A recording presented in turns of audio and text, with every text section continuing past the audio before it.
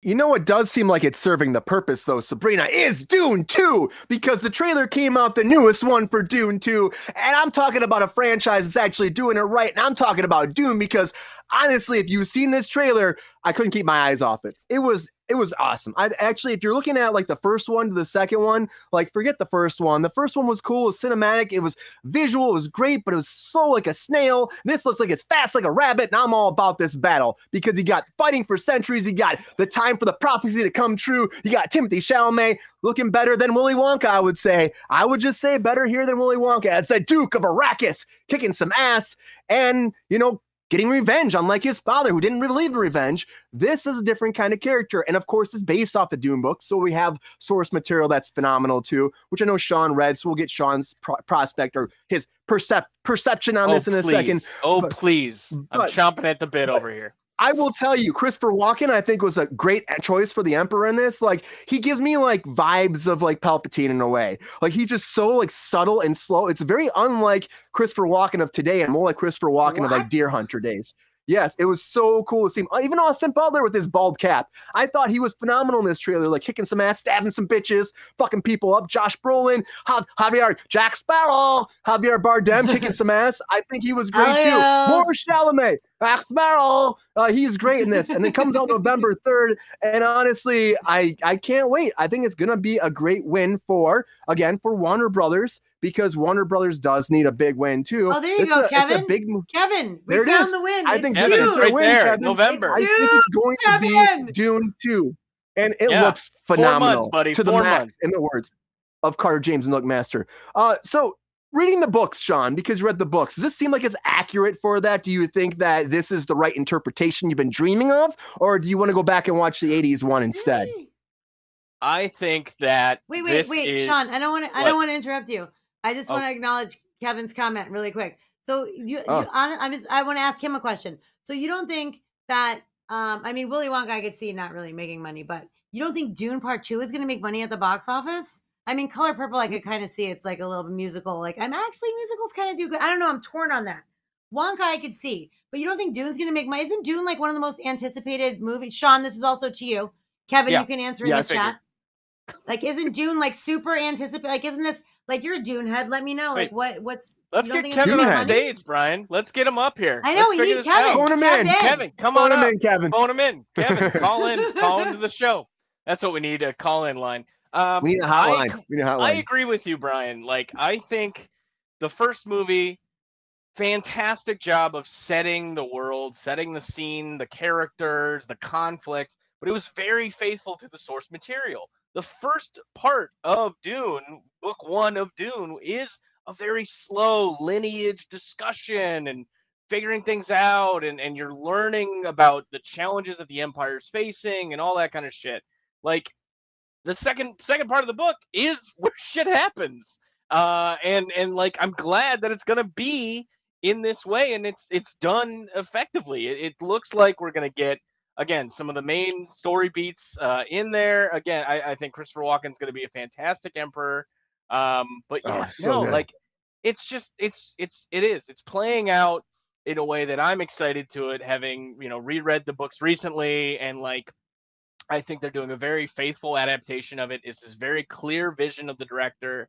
And, I think he's being as nice as he can with it. It's going to be a good story. It's going to be a lot to it. It's going to be a lot of action, a lot of things happening. But do not expect the same Dune 1. It's the stakes are higher in this second part of this story. So I think it's going to kill. Make money at the box office?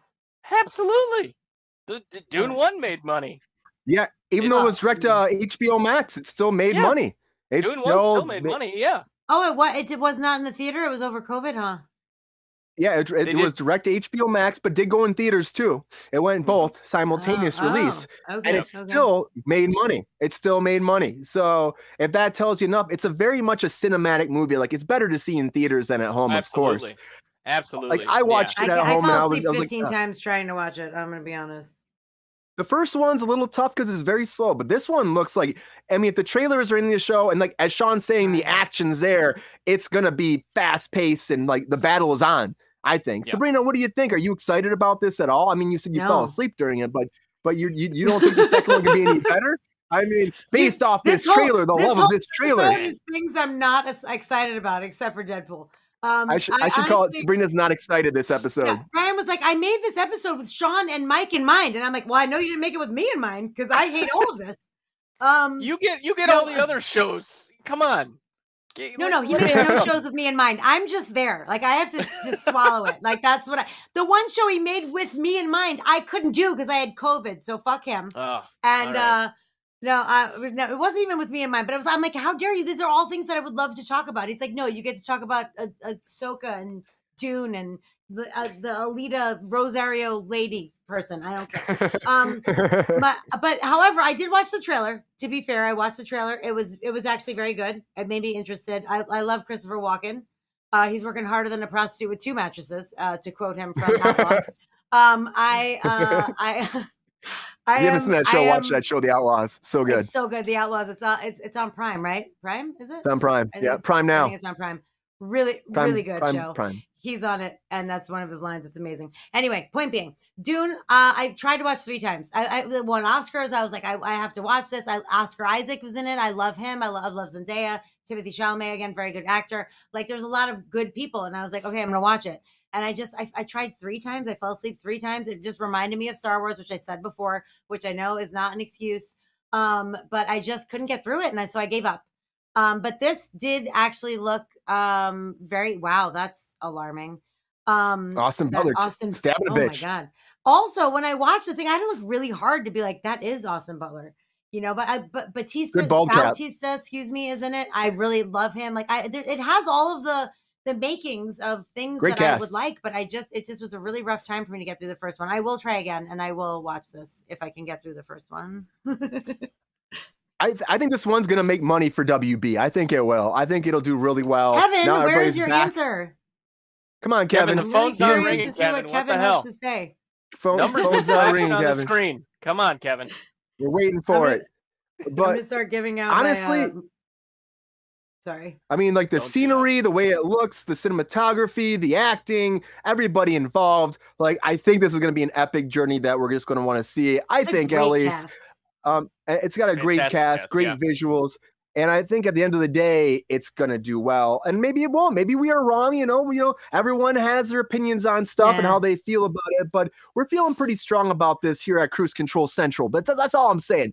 But honestly, I say watch it. I was excited about this trailer. And another trailer that actually, it's like trailers been jumping recently, like popping things off, probably because they're like, there's a strike looming and a writer's strike. So they're like, let's just distract you. Content's still coming.